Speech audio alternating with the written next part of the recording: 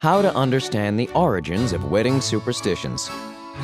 Many marriage rituals are meant to offer luck to the happy couple, while others are meant to protect them from spirits who may wish them a not-so-happy future. You will need engagement and wedding rings, a veil, bridesmaids, a kiss, and a strong husband.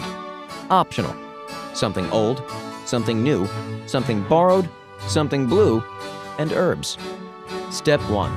Wear the engagement and wedding ring on the fourth finger of the left hand. In the past, that finger was believed to be a direct connection to the heart. Brides wear something old as a connection to the past, combined with something new for the future. Something borrowed from a happy bride would ensure good luck, while something blue symbolizes faithfulness, fidelity, and good luck, and wards off evil spirits to boot. Step 2. Disguise the bride with a veil. Ancient Roman and Greek brides wore veils as protection from evil spirits that sought to harm them because they were envious of happy people. Put herbs in your bridal bouquet. In ancient times, bouquets were a mixture of flowers and herbs because strong-smelling herbs would ward off evil spirits, bad luck, and ill health. Step 3.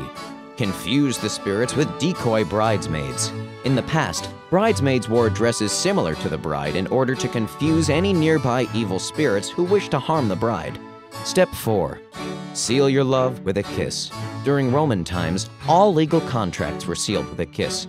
Not only is the kiss a symbol of the bride and groom's love, it also denotes their agreement to enter into a lifelong contract. Step 5. Carry the bride across the threshold. In ancient times, it was considered unlucky if the bride were to trip while crossing into her new home, or enter with her left foot. So her new husband gets the honor of carrying her through the doorway. Follow these superstitions and enjoy a happy marriage. Did you know?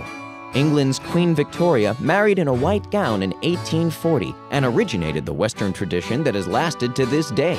Before then, brides simply wore their best dress.